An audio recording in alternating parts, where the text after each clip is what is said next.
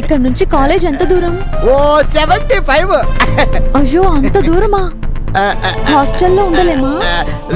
దాని గురించి నువ్వు దిగులు పడకు అంజనా. నువ్వు తమిళ నేర్చుకోవాలి.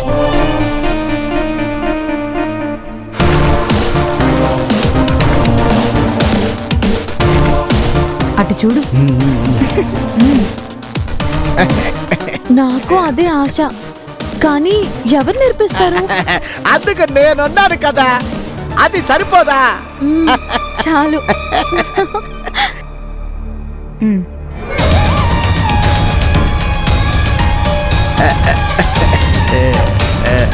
అంజనా, మనం కాలేజ్ చూసొద్దాం. సరే, కారెక్కు. సోనా, నువ్వు? నేను వెనకే వస్తాను. నేను నీ కార్లోనే వస్తాను. నేను చెప్పాను కదా, ఇప్పుడు మాట మారిస్తే అడ్మినిస్ట్రేటర్ ఏమనుకుంటాడు? అతని మీద నమ్మకం లేదని అనుకోడా? అయినా నువ్వెక్కు, నేను నీ వెనకాలే వస్తాను.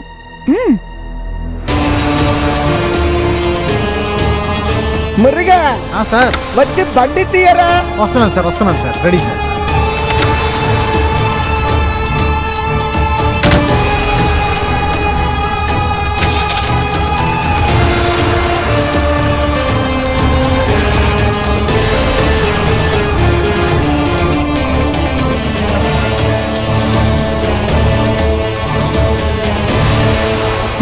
రా, వెళ్దాం.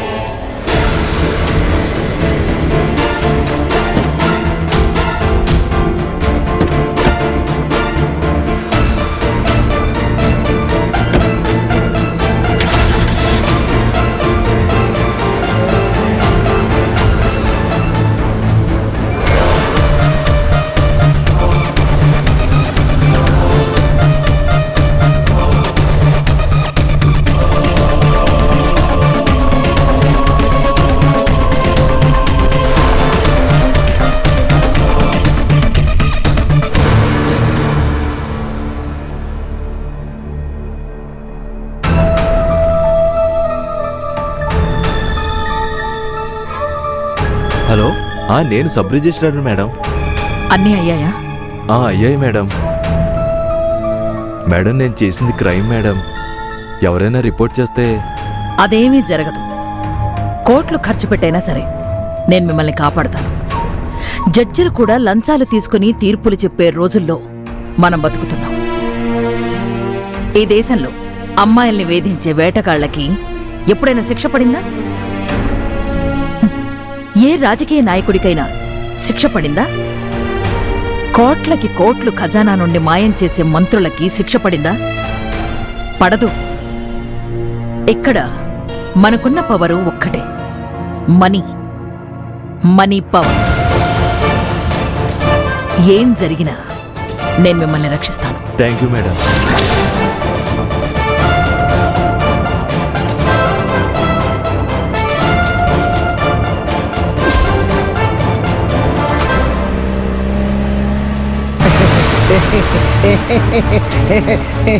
ఏమైనా మాట్లాడు అంజనా, నాకు సంతోషంగా ఉంటుంది కదా.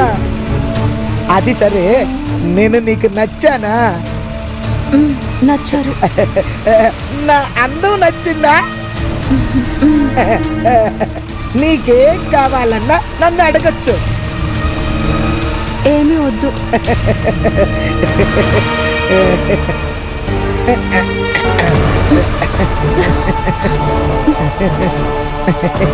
నా అందాల రాణి నువ్వు.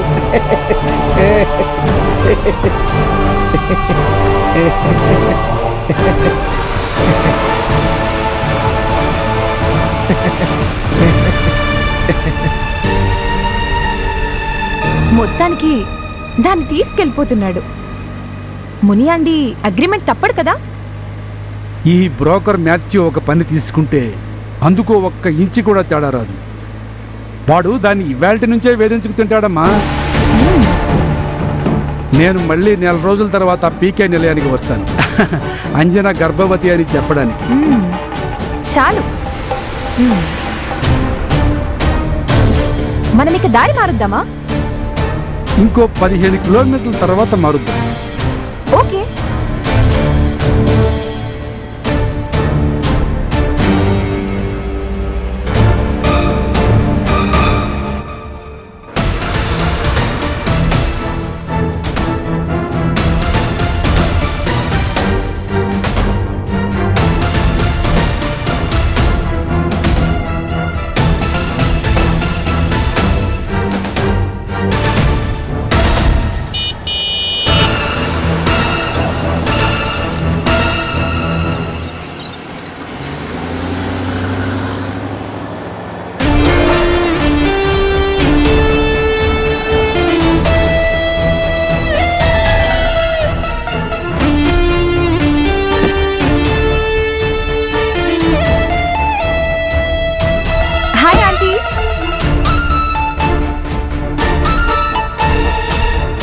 Operation success.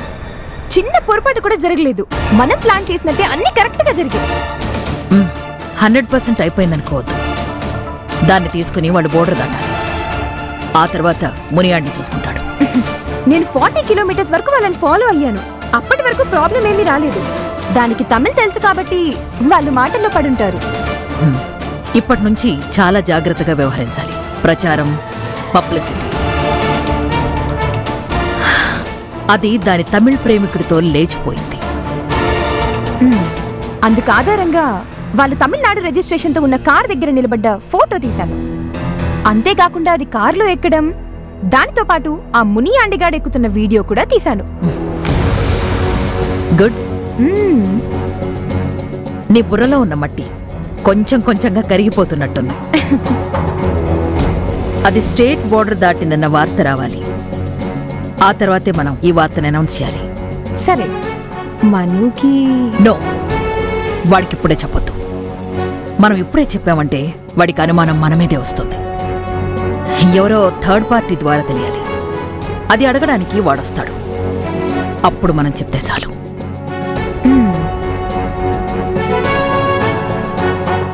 ఇదంతా అయ్యాక నేను కాస్త సుఖంగా నిద్రపోవాలి. ఎక్కడి నుంచో ఎదురొచ్చిన ఒక విషపు పాము నన్ను కాటేసింది. ఒక్కరోజు నా నిద్ర పాడైందిలే, పర్వాలేదు అనుకుంటాను. కాటేసిన పావుని తిరిగి అడవిలోనే విడిచిపెట్టాలి బతకడానికి. ఇంకొక్కసారి అది కాటేస్తే చంపేయాలి.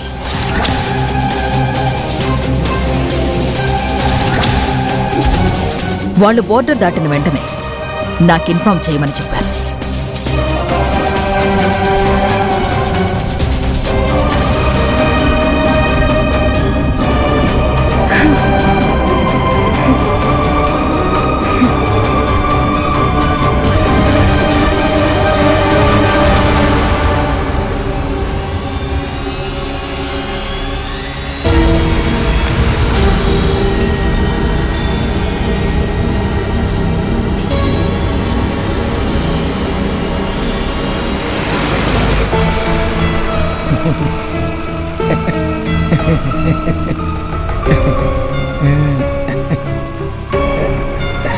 ఎక్కడికి వెళ్తున్నాం? ఇదేం దారి? ఇదే కరెక్ట్ దారమ్మా. కాదు, మీరు నన్ను ట్రాప్ చేశారు, నన్ను మోసం చేశారు. డ్రైవర్, కార్ ఆపు.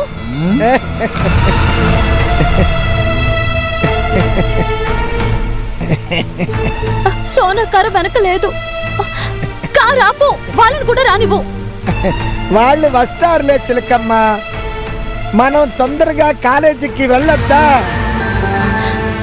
మీరేదో మోసం చేస్తున్నారు. కార్ ఆపమని చెప్పండి. ఏ డ్రైవర్, కార్ ఆపు, ఆపు. ఈ కారుకి బ్రేక్ లేదమ్మా. ఇది ఇదే స్పీడ్ లో పోతూనే ఉంటుంది.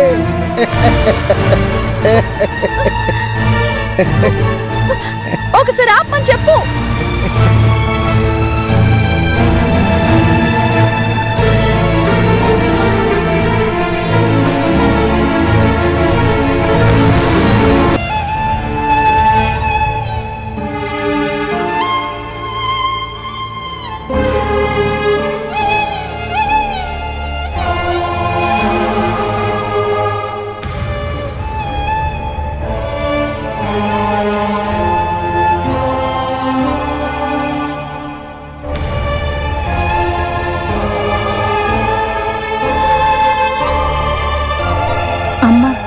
అంజన ఇంతవరకు రాలేదు.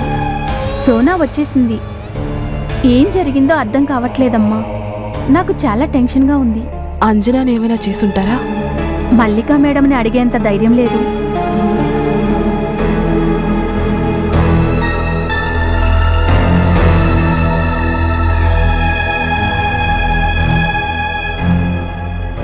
ఆంటీ మందులు వేసుకున్నారా?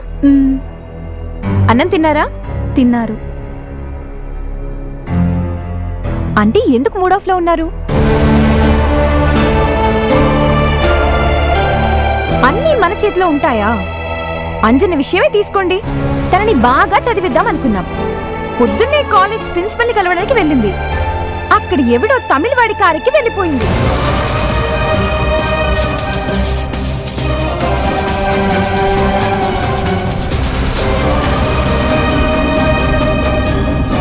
వాళ్ళకి పాత సంబంధం ఏదో ఉందట.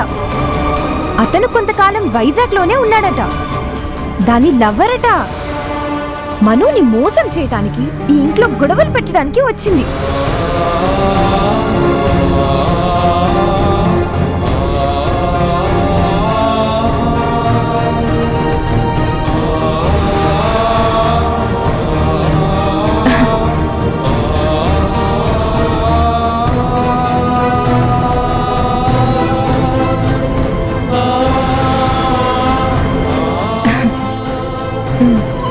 సరే ఆంటీ, వెళ్తున్నాను.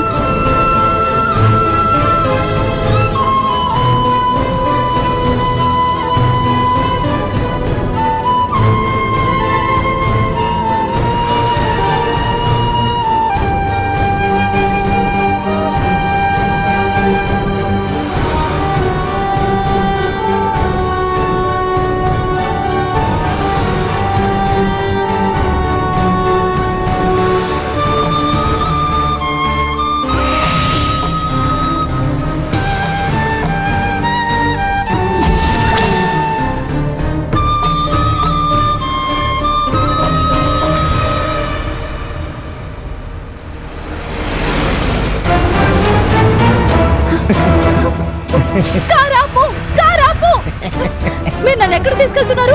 అంజలి, నేనన్నీ నేర్పిస్తా. దూరం జరుగు. ఎందుకు సిగ్గు? నేనెవరో తెలుసా? ఎవరైతే నాకెందుకు? ముందు కారు ఆపి నన్ను దింపే, లేదంటే నిన్ను ఊరికే వదిలిపెట్టరు. నన్ను చంపుతాడా? నీ లవ్వరా? చూడమ్మా, నీకు మునియాండి గురించి ఏమీ తెలియదు. మునియాండి ప్రాడ్. నువ్వే కాలేజీలో అడ్మినిస్ట్రేటర్వి? నేనా? నాకు కాలేజీ మొహం కూడా తెలీదు. నేను అడ్మినిస్ట్రేటర్ కాదు, ఆఫీసర్ని కాదు. నువ్వు చూసింది కాలేజీ ప్రిన్సిపాల్ కూడా కాదు, సబ్ రిజిస్ట్రార్.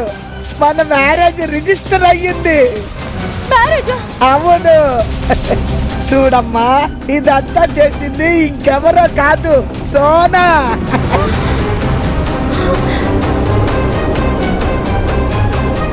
మనం ఇప్పుడు తమిళనాడుకి వెళ్తున్నాం.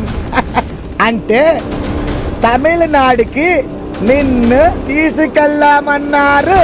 చెప్పు, నువ్వెవరు? నా భార్య, నా పెళ్ళామే. అయ్యో, కాపాడండి, ఎవరైనా నన్ను కాపాడండి ప్లీజ్. అయ్యో ప్లీజ్, అయ్యో కాపాడండి. ఆగు, ఇంకోసారి అరిస్తే చంపేస్తా, అర్థమైందా?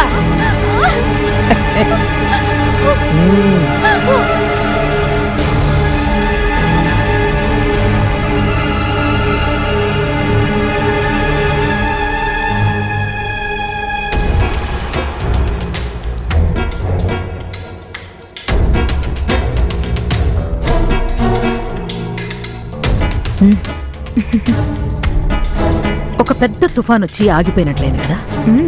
మొత్తం మీద ఏదో ప్రశాంతత. ఇంకా మళ్ళీ తుఫాన్ వచ్చే అవకాశమే లేదు. మను వస్తాడు మనల్ని అడగడానికి. వాటన్నింటికీ సమాధానం నువ్వు తీసిన ఫొటోస్, వీడియోస్. ఎవరో తమిళనాడు వాడితో అది లేచిపోయిందని చెప్పడానికి ఆ మాత్రం ఆధారం చాలు. వాడది నమ్మకుండా ఉండలేడు. మను నమ్మిన తర్వాత మా పెళ్ళి. ఇప్పుడు అన్నింటికీ ఒక రిప్లై కావాలి. వాడివ్వచ్చు, ఇవ్వకపోను వచ్చు. అదంతా నీ అదృష్టం మీద ఆధారపడుతుంది. అంజన లేదు కాబట్టి స్లోగా అయినా మను నా దగ్గరికి వస్తాడు. అప్పటి వరకు నేనే వెయిట్ చేస్తాను. ఆంటీ, ప్రతిభ ఆంటీతో నేను అంజన లేచిపోయిందని చెప్పినప్పుడు నమ్మనట్టు అనిపించింది. ముఖం చూస్తే అలాగే అనిపించింది. నన్ను కోపంగా చూశారు. ప్రతిభకి మనసులో అన్నీ అర్థమవుతున్నాయి. ఏమీ ఎదురు చెప్పలేకే ఆ చూపులు. అంజనాని బాగా ఇష్టపడుతోందను. అవును. పర్వాలేదు, అదే నువ్వు పట్టించుకోకు. ప్రతిభ ప్రాణంతో ఉన్నా ఇప్పుడు లేనట్టే. ఇప్పుడు చెయ్యాల్సిన పని నువ్వు మీ ఇంటికెళ్ళిపో. మనుకి నీకు జరగాల్సిన పెళ్లికి అడ్డుపడేది రాజీవే. అతన్ని ప్రేమతో అభిమానంతో కూతురిగా నువ్వే మార్చాలి. ఆలస్యం చేయొద్దు, వెళ్ళు. ఇంత రాత్రి వేళ? ష్యూర్. ఇంకా నువ్విక్కడే ఉంటే అంజనా వెళ్ళిపోవడం వెనుక నీ హస్తం ఉందనుకుంటారు. సరే, నేను బయలుదేరుతాను ఆంటీ.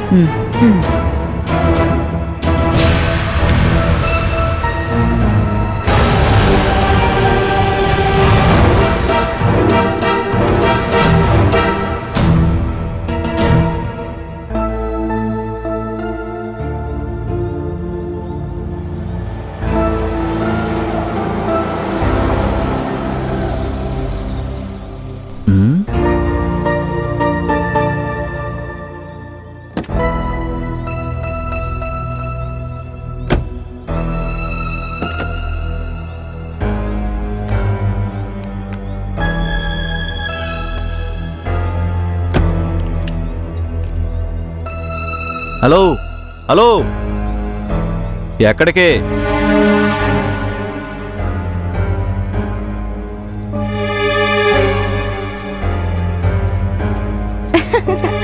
డాడీ ఇక్కడ కూర్చున్నారేంటి?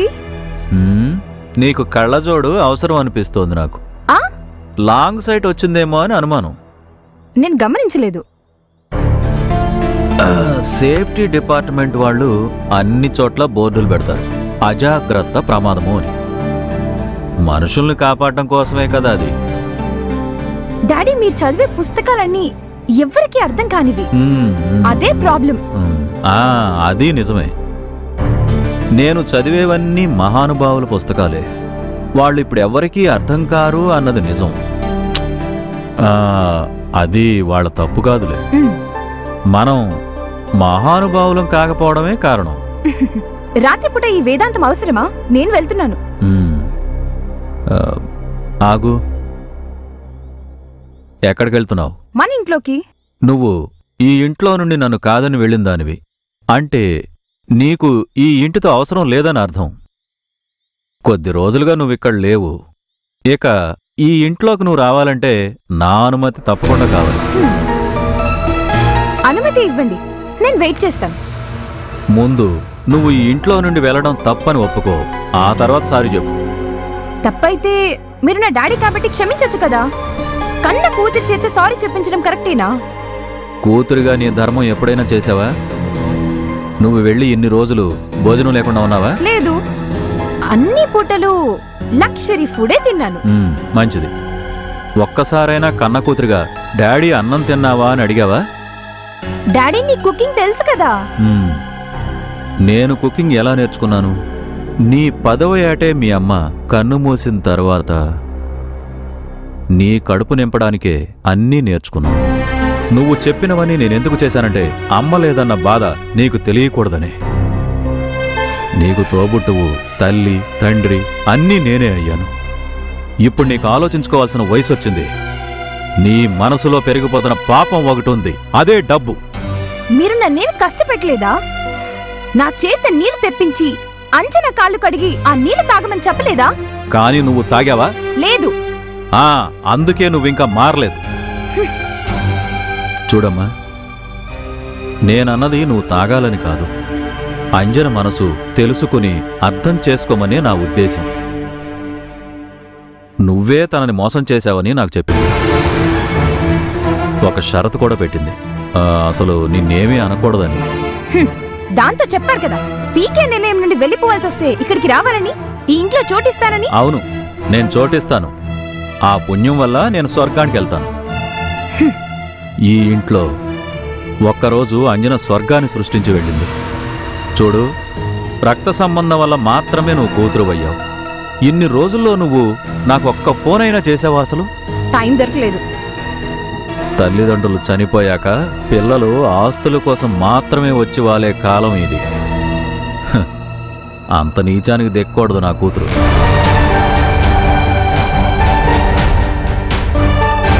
అంజనని ఎక్కడికి తీసుకెళ్లి దాచిపెట్టావు? నేను చెప్పింది ఫ్యాబ్రికేషన్. నువ్వు అల్లిన కథ. నేను తన్ని చూడాలి. 24 గంటలు టైం ఇస్తున్నాను. తను కనపడకపోతే చంపేస్తాను అందరినీ. 24 గంటలు దాటాక అందరినీ చంపుతానని చెప్పాడు కదా, రానివ్వు, అప్పుడు చూద్దాం.